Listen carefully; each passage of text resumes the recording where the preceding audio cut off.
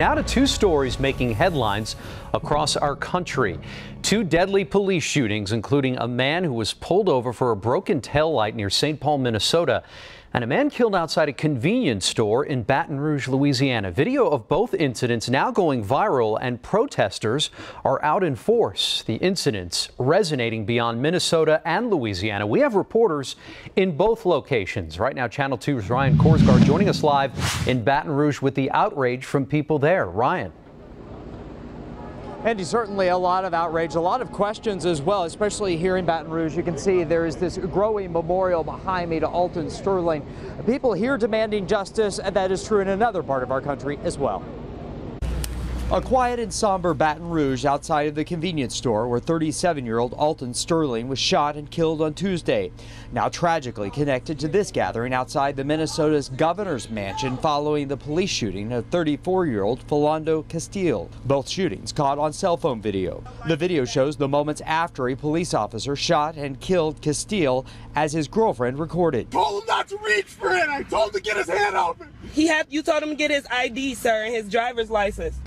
The girlfriend told demonstrators that he told the officer he was carrying a licensed firearm. We didn't do anything. We know. We put our hands in the air, we knew our rights, and we followed procedure. The community and family now grieving and demanding answers. I'm devastated right now because they took away a really gentle soul.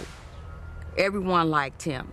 Back here in Baton Rouge, it's still not clear what led to the confrontation between Alton Sterling and police. This video, shot by the convenience store owner, is now in the hands of the FBI. Police say that when the officers arrived, they confronted Sterling and wrestled him to the ground. Seconds later, police opened fire, killing Sterling. The video then shows an officer pull something from Sterling's pocket, but police have not said what that object is. The Baton Rouge investigation now in the hands of the Department of Justice, while the Minnesota governor calls for the Department of Justice to get involved immediately. Justice will be served in Minnesota. Justice will be served in Minnesota. As the NAACP calls for changes in the laws governing police departments. Enough is enough.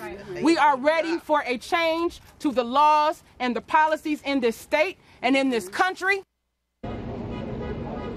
Back live now in Baton Rouge, you can see people gathering here. That's really been the case all day. Over here you can see this is the spot where Alton Sterling died, and that memorial continues to grow. And this picture, the artist has been coming back working on that mural throughout the day. So a lot happening here and in Minnesota as well. We're live in Baton Rouge. For now, let's go back to you. And Ryan, in the wake of this latest officer-involved shooting in Minnesota, how has that changed the mood there in Baton Rouge and the level of outrage in the community? Andy, I'd say it has turned it up a level. People here tell me they are not necessarily surprised by this. They say it happened this time, it happened again, and they wonder who will be next. They just want to see it end. The calls for justice growing louder. Ryan Korsgaard live in Baton Rouge for us. Ryan, thanks so much. And our